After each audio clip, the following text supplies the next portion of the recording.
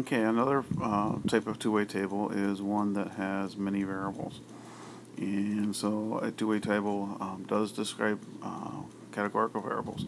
And we organize them by the row variables and the column variables.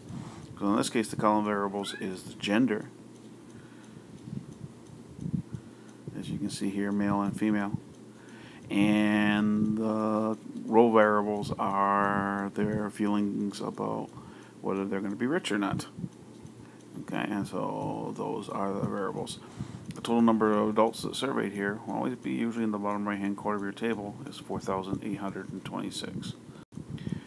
So when we want to figure out what the distribution of this data is, we call it a marginal distribution if we look at either one row or one column of data. And we usually do that via percents. Okay, so to get a marginal distribution, we use the data to calculate the percentages for each individual category and using the total of that category. And we sometimes then display the results in a graph.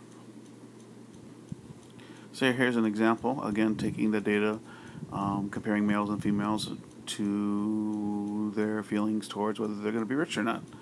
And if I want to look at the marginal distribution, which would be the total number of results here, I would look at, well, there was 194 students who said they had almost no chance out of a total of 4,826, and that comes out to be about 4%. And then there were 712 who felt they had some chance, but probably not, out of that same total of 4,826, so 14.8%. And I do that likewise for each of the categories. 50-50 chance was 29.3%, a good chance 29.4%, and almost certain is 22.4%. And then I translate that data into some sort of graph, usually a bar graph. Works really well to show the percentages of that particular total. Marginal distributions tell us nothing about the relationship between the two variables. So in this case, I know what the total percentage of each of the categories are, but I don't know what the breakdown between males and females are. A conditional distribution would be to look at those categories and compare them.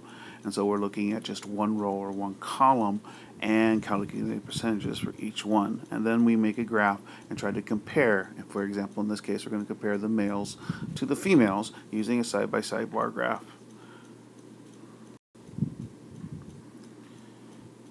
So if you look here, you can see now that rather than looking at the totals, I'm actually looking at each of the columns here.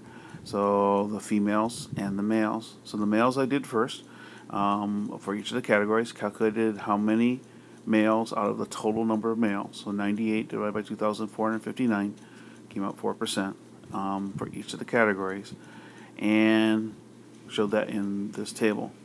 I then did the same thing for the females and calculated what the percentages for each category was in the females. And notice the total here a little bit different because I only have 2,367 females as part of my survey. And then I compared that graph using a side-by-side bar graph, and I can start to see some patterns, like there's some differences in the males and females in the some chance category, and where a lot of the other categories, like the 50-50 chance and almost no chance, there's no difference at all. Okay, and so this is an example of marginal and conditional distributions. Marginal distributions look at the total survey. Conditional distributions look at particular categories within that survey.